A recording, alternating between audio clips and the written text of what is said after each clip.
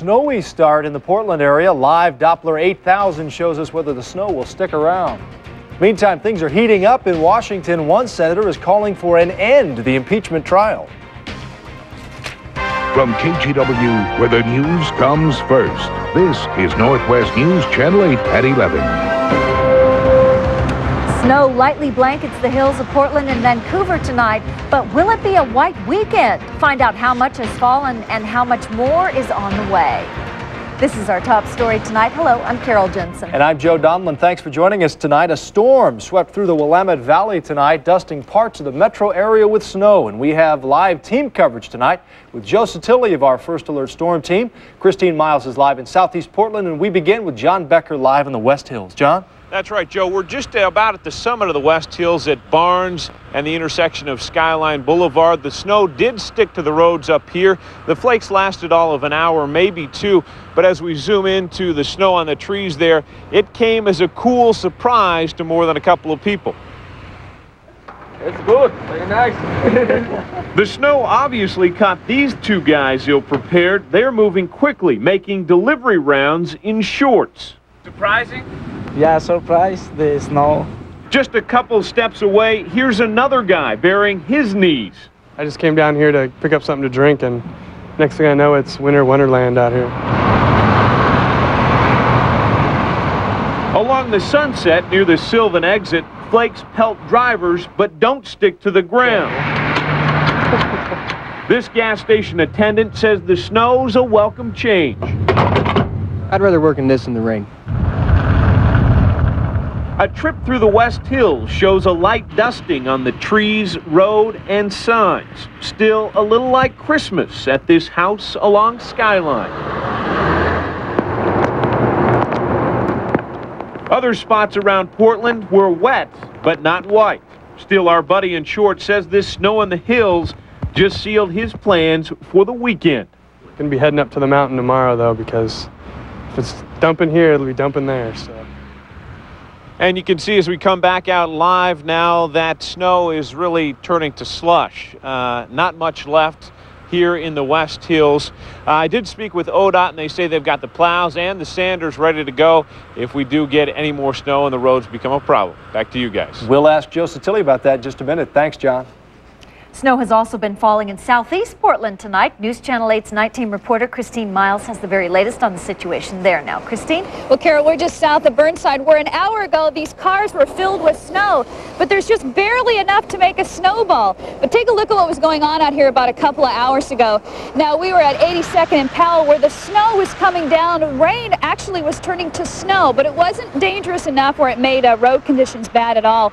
People got out their umbrellas because they decided to protect themselves from the snow instead of the rain tonight. But again, people were traveling home, and it was really just a wet, sticky mess out here.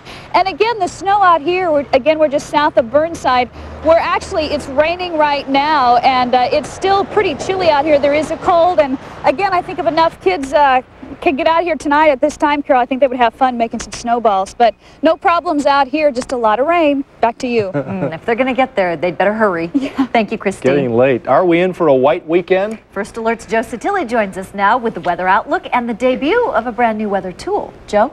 Well, guys, you know, because of the importance of tonight's weather forecast, we rolled out live Doppler 8 radar for you. You can see the sweep, and as you follow this around, you'll actually see the data get updated. The heaviest showers now, according to Doppler 8000 live radar, most of the heavy stuff is now to the east, with a pretty hefty shower just to the northeast of Salem. There's a back edge to all of this stuff, but our radar is picking up some showers still off the coastline that will be moving on in. And if you get underneath one of these showers, you may see some snow.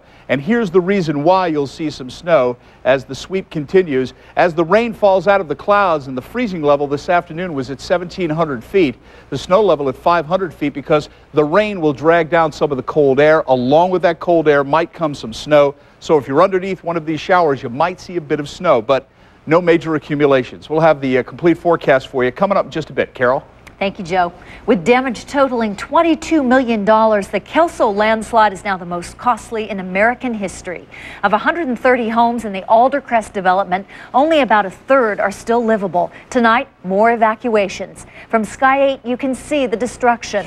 A ditch has opened up in this neighborhood that runs about 15 city blocks long. At its deepest point, we are told it could swallow a 13-story building. George Safils lives at the very top of this hill. He's now moving out, leaving the home that he'd hoped to retire in.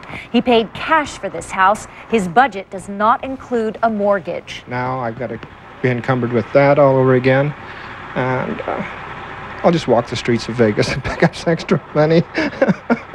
I'm sorry. I gotta laugh or I'll cry. I think there's a lot of that going on. Nobody told me that this area was bad.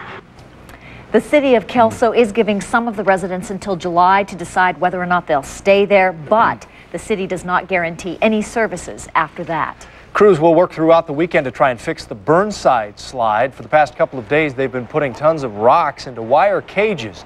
Those will act like a retaining wall to keep any more falling rocks from hitting cars. While at work, crews will be keeping a watchful eye on a set of unstable rocks at the top of the ledge, too. City officials say they hope all the rain and this weekend's predicted freezing temperatures might loosen that rock before they open up the road, but it's likely West Burnside will remain closed until next week.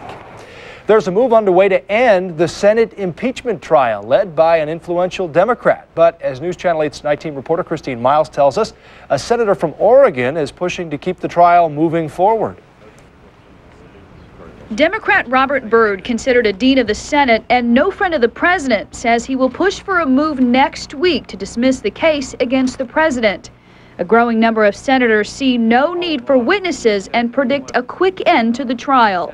And there is a great deal of support in favor of dismissal and in opposition to witnesses, and certainly in favor of bringing this matter to a close. Oregon Senator Gordon Smith says he will not vote for a dismissal. Both sides have done an excellent job, and the White House counsel's purpose is to create reasonable doubt. And they made a very good case for the president. The debate over what to do next spills onto the floor of the Senate, where senators question both sides.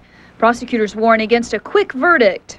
Oh, do I know what an annoyance we are in the bosom of this great body.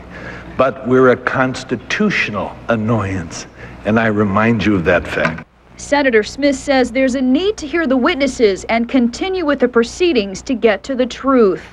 Yes, but the case isn't over. I have reached no conclusion, but I do think that contrary to when I went in, I thought that the case was stronger on perjury and not on obstruction. At this point, I'm talking out loud to you now. It seems to me that the stronger case is on obstruction and not perjury. The question and answer session will continue tomorrow, and we could have a vote on the idea of dismissing this trial on Monday, as early as Monday perhaps, and we'll keep you posted. Will Mayor Katz run again? It would be hard to say no to another term when so much good work. Next on News Channel 8, see why the mayor isn't saying no, but she isn't quite saying yes either. Plus, 4 people are dead after a natural gas explosion leveled 3 buildings. And killer tornadoes sweep through the south. We'll show you the damage straight ahead. Now, with Carol Jensen and Joe Donlin, this is KGW, Northwest News Channel 8. A natural gas line explosion tops our look at news from beyond the Northwest tonight. It happened at a hardware store in Bridgeport, Alabama. 4 people were killed and at least 8 others were injured. The explosion leveled 3 buildings and it caused major damage to a number of other structures nearby. Investigators believe a utility crew triggered the blast while digging in the area. Arkansas is recovering tonight after deadly tornadoes swept through part of the state last night. 7 people were killed. Also, a new junior high school was all but destroyed as the twister cut a 2-block-wide path through the town of Beebe. Houses, churches, and businesses were flattened as the destruction grew to 5 blocks. Several homes were completely ripped from their foundations. 19 counties have been declared disaster areas. Fishing groups at the mouth of the Columbia River say their livelihoods are being buried under plans to dredge the river. The U.S. Army Corps of Engineers wants to deepen the Columbia to allow new super freighters to make it upriver to ports like Portland. Groups meeting in Astoria today said dredging the river will bury crab and fish nesting grounds under tons of silt and sand. For a number of years, we've been telling the Corps that anytime they dispose in the ocean, that it sterilizes the crab grounds for commercial production. We are going to be seeing a lot of negative environmental impacts. There's absolutely no positive economic impacts in this region. The Army Corps of Engineers was unavailable for comment on today's meeting, but the Corps has said its studies show the dredging will not harm the environment and will keep Portland and other Columbia River ports at the top of the list for shipping commerce. Portland Mayor Vera Katz today came as close as you can get to announcing that she will run for a third term next year. Vera Katz made her comments during her annual State of the City address. Where we need to go to, it would be hard to say no to another term when so much good work is underway and so much potential is yet to be realized. She outlined an ambitious agenda for the coming year. She will offer $1 million to Portland schools for summer programs. She'll pursue a transportation agenda that includes a shortened north-south light rail route, and she will look into ways to fund an expansion for the Oregon Convention Center. It was an historic landmark dating back an entire century, but tonight it is a pile of rubble. We'll have that story next on News Channel 8. The South has tornadoes, but in the Midwest, the problem is flooding. And in the long run, no major problems here in the Northwest. We'll explain the weekend forecast to you here in just a minute. Stay with us. This 200-year-old bridge came crashing down this morning at the town of Woonsocket, Rhode Island. It's an historic landmark, but it just wasn't safe anymore, so it had to come down. And now that it's gone, construction is set to begin on a new one. Quite an explosion. Yeah. Weather-wise tonight, lots to talk about. Oh, indeed. It's a wild night out there tonight, and even wilder, though, when you go to the Midwest. Take a look at these pictures from central Indiana. A January flood is not fun in that part of the world simply because the water comes up in many cases due to ice jams. Don't know exactly what caused this flood. It might have been an ice jam flood, but worst problem with these floods is after it usually floods, it gets terribly cold and all this stuff freezes. And it's a bigger mess. And you might have seen some little ice floating around in some of that water there. Just a terrible scene there in central Indiana tonight. The Coke truck's getting through, though. There's the scene from the Northwest Skycam at OMSI Tower. And on the hour, we have 36 degrees. It's actually 38 degrees here in downtown Portland. The temperature's actually gone up a couple of degrees in the past couple of hours. Humidity, 96%. The wind is east at 8 miles per hour. The barometer, 2978, rising. Freezing level, 1,700 feet this afternoon up over Salem. Okay, again, because it's a big weather night, we've rolled out Doppler 8000. And there's the site right there on Livingston Mountain up in southern Washington State. And we're sweeping past Sandy right now. And if you watch very closely along with the sweep, you'll actually see the data change because this is sweeping live and in color for your weather pleasure. And we're starting to see a back edge to the showers, but then again, there are some more showers to the west of town. And if you get underneath some of these showers, you might see some snowfall. Pretty interesting. We'll put it away until Monday now. Okay, let's take a look at the satellite loop. You see the cold air pushing off of the continent out to sea, and that's obviously boiling up into some showers. And as that rotates on in, we're going to see showers. And as you get underneath these showers, you might see some snowflakes. The jet stream's helping out, pull that cold air out over the Pacific and then push it right at us. And as long as this setup takes place, we'll have this kind of activity. The rain will fall, and as the rain falls, some snow may be pulled down as well, down to 500 feet. Let's take a look outside right now with Christine Miles. Christine. Well, Joe, I'm just south of Burnside here on 82nd Avenue, where earlier these cars were covered in snow, but I could barely find enough snow now to make a snowball. So in the last couple of hours, I guess the temperatures have risen enough to where the snow that was falling earlier is now just rain. And so it's still cold, but it's just miserable and cold out here. And there isn't much snow left out on this side of town. Back to you. Thanks, Christine. Watch where you throw that snowball. Don't want you getting in trouble. I'll bring it back for you. All right, showers on the way for the coastline tomorrow with the snow level of 1,000 feet. So actually tomorrow it should go up about 2 to 4 inches of snow in the coast range tonight. Now there is a small craft advisory up for the rest of tonight. In the valleys, look for showers tomorrow, and the snow level could drop to 1,000 feet tomorrow with light winds at the higher elevations around the Willamette Valley. In the gorge, look for showers tomorrow. Again, the snow level pushing back up to 1,000 feet with light winds. High temperature readings, not terribly cold. 42 seems to be a favorite temperature tomorrow, with Eugene down to 41 and Newport up to 43. Up in the Cascade Mountains for tomorrow, this is the way it shapes up. There is a snow advisory, though, for tonight, for 5 to 7 inches of new snow tonight, and then snow showers tomorrow. Great skiing.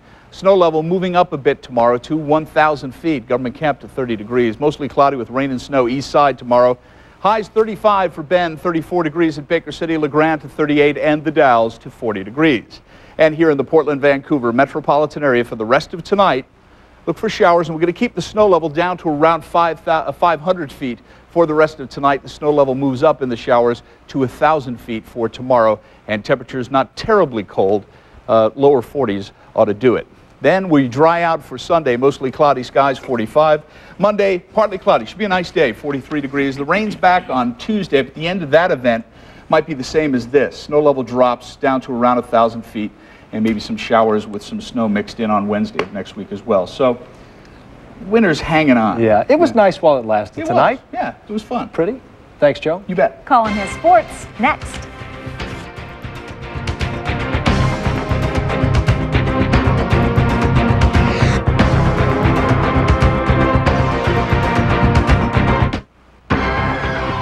Now, with Colin Coward, this is KGW, Northwest News Channel 8 Sports. Blazers did a little wheeling and dealing today. Been a busy week for Bob Whitsitt. He probably needs a week off after this week. It's been a very hectic week of free agent signings. The Blazers stayed away from some of the big names, but nonetheless have made some variations to their roster in the last day, and Joe Becker has more about it.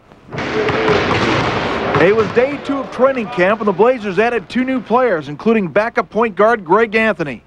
Anthony has 7 years in the NBA, including last season with the Sonics. Anthony with the baseline drive. Once I saw, the players that they had and the coaching staff, I'm familiar with a lot of the guys here, and the fact that they have a great opportunity to be successful, it made it somewhat of an easy choice for me. Anthony's known as a gritty defender, but last year he shot 41% behind the three-point line. We were looking for a point guard, a third guy to come in and help us, and it brings a lot of competition to our positions, which is good. This is actually Anthony's second trip to Portland. Back in 1987, he played 1 year for the Pilots at UP. Yeah, I didn't think anybody remembered. I did. My freshman year, I started off here at the University of Portland. I played for Coach Jacobina, and it was quite an experience. The city was warm to me then, and hopefully it'll be the same this time around. The other newcomer is a 6'5" guard out of Ball State named Bonzi Wells. The Blazers acquired his rights from Detroit for a future pick. I think the key for us is to make sure we have a group of guys that are committed to working hard like these guys are, and as it comes together, to come together. But a lot of things we're doing right now are not just for this season, they're also for next year. On Sunday, the Blazers have a free barbecue and scrimmage starting at 3 o'clock at the Rose Garden. In Tualatin, Joe Becker, Northwest News Channel 8. Thanks, Joe. Also tonight, former Blazer Gary Trent signed with the Dallas Mavericks, and the Sonics signed Billy Owens. Dennis Rodman may not play this season, but he didn't retire from TV appearances. Jay Leno zinged him good tonight. Listen. We got this. No, look at this. You just come from Pirates of the Caribbean. Look at that. High school hoops tonight, minor upset. Girls from Clackamas beat Oregon City 60-55, and the Portland Pilot men lost to Santa Clara 69-67. Ever get the feeling we're going to see plenty of MJ now that he's retired? Bob Hope Desert Classic, comforting to know a 3-foot putt, no easier for him than everybody else. By the way, Fred Funk leads this tournament heading into the weekend. Carol, listen up. Australian Open highlights. Martina Hingis roared to an easy win, and the 17-year-old Russian sensation Anna Kournikova, top of the screen, facing Germany's Andrea Glass. Kournikova's serve's been a mess lately. 31 double faults 2 days ago. 31, and she still won.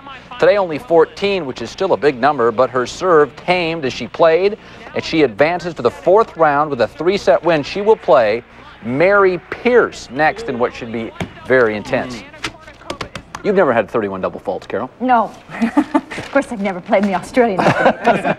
Perhaps that's why. All right. Right back with the latest on our snowfall tonight in the Portland area. It's almost Saturday, isn't it? We'll be right back.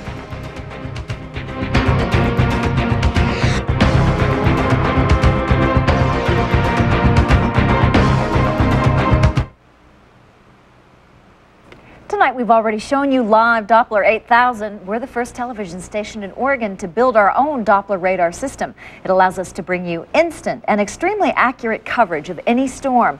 But it's also much more than that. Stay tuned for the full story on live Doppler 8000 Monday night at 7 o'clock in a special program called The Weather Revolution. You will see how News Channel 8's live Doppler 8000 will transform the way we cover Northwest storms. Again, that's Monday night at 7 o'clock. And before we leave you tonight, we want to get one more check of the weather. John Becker is live in the West Hills. John? Joe, really not a whole lot going on. Believe it or not, we saw a guy here about 7:30 tonight putting chains on his car. I think he's pretty sorry he did that. Back to you guys. Practicing for this weekend. Maybe he's heading up to the mountain. I guess so. Yeah. Okay, John, thanks. Maybe, because really, he probably doesn't need him. Do you think, Joe? No, I don't think you'll need them around this neck of the woods. If you're going up into the mountains, they're going to get some snow overnight tonight, to say the least. And again, Doppler 8 radar, we had to use it tonight. We had a big weather night, and there it is once again. And again, if you follow the sweep around, you'll actually see the data change, and that means that we're actually looking right now at the weather as it is right now. And it's going to sweep right up over Multnomah Falls in the gorge as we speak, and it's changing the data. And speaking of data, let's tell you what it tells us. We're going to go to less numerous showers for the rest of tonight. Snow level tomorrow in some showers at 1,000 feet. Sunday, a dry day, 45 degrees. Then Monday, a nice day, partly cloudy skies, 43. Rains back on Tuesday. At the end of that storm, you might see the snow levels drop once again to around 1,500 feet around the area, 44 degrees. And then Wednesday, kind of like tonight, showers, and underneath any of those showers, you might see some snow down to around 1,500 feet and a temperature reading of 42 degrees. So not terribly cold for the beginning of next week, but nevertheless somewhat exciting like tonight. Yeah. We'll keep an eye on it. Indeed. Thanks, Joe. Our next newscast is tomorrow morning at 8 o'clock. Thanks for joining us, and have a great weekend. We'll see you Monday.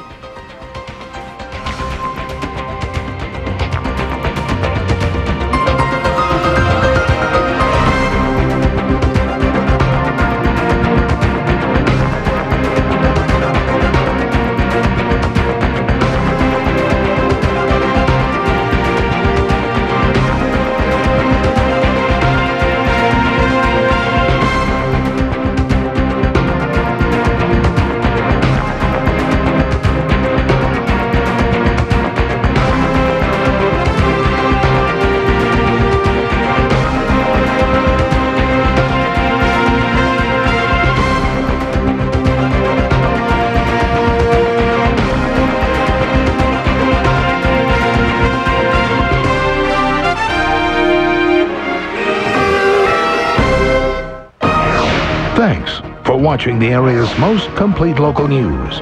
Northwest News Channel 8 and 11, where the news comes first.